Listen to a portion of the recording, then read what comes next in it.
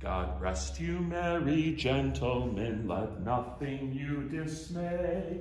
Remember Christ our Savior was born on Christmas Day to save us all from Satan's power when we were gone astray. Oh, tidings of comfort and joy, comfort and joy. Oh, tidings of comfort and joy. In Bethlehem in Judah, the blessed babe was born, and laid within a manger upon this blessed morn, for which his mother Mary did nothing take in scorn. Oh, tidings of comfort and joy, comfort and joy. Oh, tidings of comfort and joy. From God our heavenly Father a blessed angel came, and unto certain shepherds brought tidings of the same, how that in Bethlehem was born the Son of God by name. O tidings of comfort and joy, comfort and joy. O tidings of comfort and joy. In the name of the Father, and of the Son, and of the Holy Spirit. Amen. The Lord be with you. My dear friends, we gather here on this Saturday of this Christmas season. We continue to celebrate the Nativity of the Lord. But today, in a very special way, we remember the memorial of St. Andre Bessette. As we gather here today, reflecting upon God's word and of God's mercy for us, let us ask the Lord for forgiveness for the times when we have refused to forgive others. Let us pray. Lord our God, friend of the lowly, who gave your servant St. Andre Bessette a great devotion to St. Joseph and a special commitment to the poor and afflicted, help us through his intercession to follow his example of prayer and love, and so come to share with him in your glory. Through our Lord Jesus Christ, your Son, who lives and reigns with you in the unity of the Holy Spirit, God, forever and ever. Amen. A reading from the first letter of St. John. Beloved, who indeed is the victor over the world, but the one who believes that Jesus is Son of God? This is the one who came through water and blood, Jesus Christ, not by water alone, but by water and blood. The Spirit is the one who testifies, and the Spirit is truth. So there are three that testify, the Spirit, the water, and the blood, and the three are of one accord. If we accept human testimony, the testimony of God is surely greater. Now the testimony of God is this, that he testified on behalf of his Son. Whoever believes in the Son of God has this testimony within himself. Whoever does not believe God has made him a liar, but not believing the testimony God has given about his Son. And this is the testimony: God gave us eternal life, and this life is in his Son. Whoever possesses the Son has life. Whoever does not possess the Son of God does not have life. I write these things to you so that you may know that you may have eternal life, you who believe in the name of the Son of God. The word of the Lord. Thanks be to God. Praise the Lord, Jerusalem. Praise the Lord, Jerusalem. Glorify the Lord, O Jerusalem. Praise your God, O Zion. For he has strengthened the bars of your gates. He has blessed your children within you. Praise the Lord, Jerusalem. He granted peace in your borders. With the best of wheat he fills you. He sends forth his commands to the earth. Swiftly runs his word. Praise the Lord, Jerusalem. He has proclaimed his word to Jacob, his statutes and his ordinances to Israel. He has not done thus for any other nation. His ordinances he has not made known to them. Alleluia. Praise the Lord, Jerusalem. Alleluia, alleluia, alleluia, alleluia, alleluia, alleluia. The heavens were open, and the voice of the Father thundered, This is my beloved Son. Listen to him. Alleluia, alleluia, alleluia. The Lord be with you. A reading from the Holy Gospel according to Mark. Glory to you, O Lord. This is what John the Baptist proclaimed, "One mightier than I is coming after me. I am not worthy to stoop and loosen the thongs of his sandals. I have baptized you with water, but he will baptize you with the Holy Spirit." And it happened in those days that Jesus came from Nazareth of Galilee and was baptized in the Jordan by John. On coming up out of the water, he saw the heavens being torn open and the Spirit like a dove descending upon him. And a voice came from the heavens, "You are my beloved Son. With you I am well pleased." My brothers and sisters, the gospel of the Lord. Praise to you, Lord Jesus Christ. It is amazing that the scriptures tell us that Jesus went to be baptized by John. Jesus, of course, who had no reason to be baptized. Jesus was without sin. Jesus was perfect. He was the Son of God. And in many ways, what happened is the one who made the waters holy was washed in those waters of baptism. And then God spoke. "This is my beloved Son.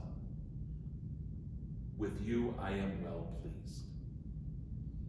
You know, in many ways, that's what happened at our baptism.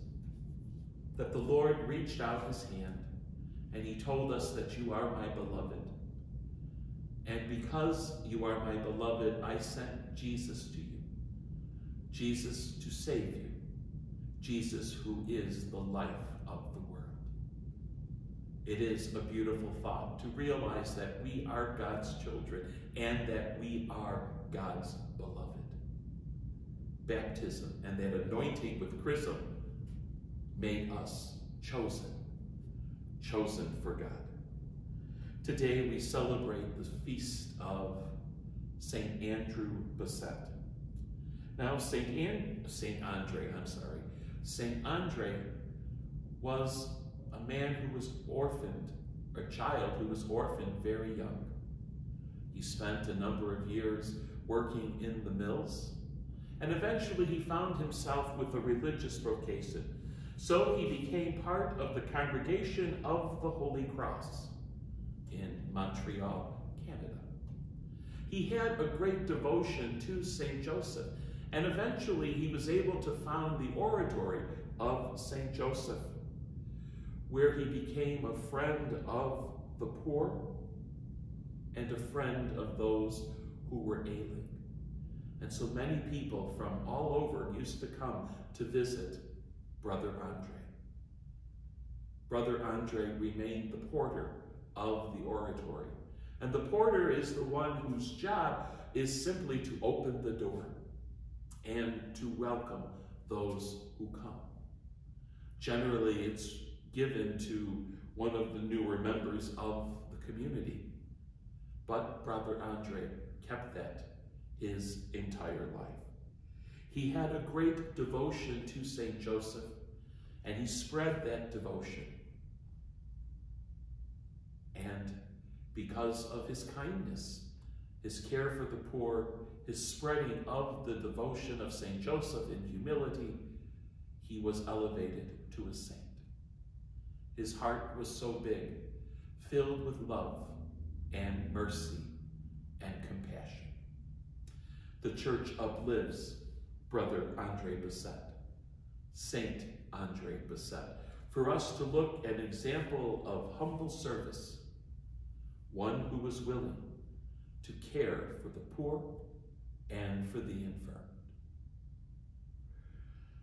God gives us eternal life through his Son. Trusting in God's care for us, we offer our prayers this day. For the Church on earth, may God bless her with an increase in vocations to priesthood and religious life, we pray to the Lord. Lord, hear our prayer. For world leaders, may God move their hearts to work for the good of all nations and establishing lasting peace, especially in Ukraine, the Middle East, and other parts of the world torn by violence. We pray to the Lord. Lord, hear our prayer. Let us pray for our nation, that we may be a people dedicated to human life from the moment of conception to natural death. We pray to the Lord.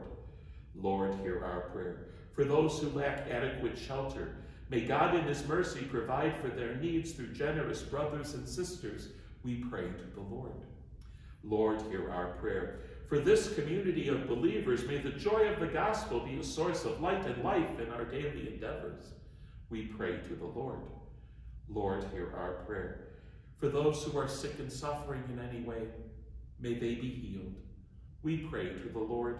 Lord, hear our prayer. For our beloved dead, may Jesus welcome them to the heavenly banquet to delight in his presence forever. We pray to the Lord. Lord, hear our prayer. For your needs, your intentions, that we bring to our Heavenly Father in the very silence of our hearts. Let us pray to the Lord. Lord, hear our prayer. We now unite our prayers into one. We lift them up to our Heavenly Father. We pray as Jesus taught. Our Father, who art in heaven, hallowed be thy name. Thy kingdom come, thy will be done on earth as it is in heaven. Give us this day our daily bread, and forgive us our trespasses, as we forgive those who trespass against us. And lead us not into temptation, but deliver us from evil. Heavenly Father, your wisdom knows no bounds. Please hear and answer these prayers according to your holy will.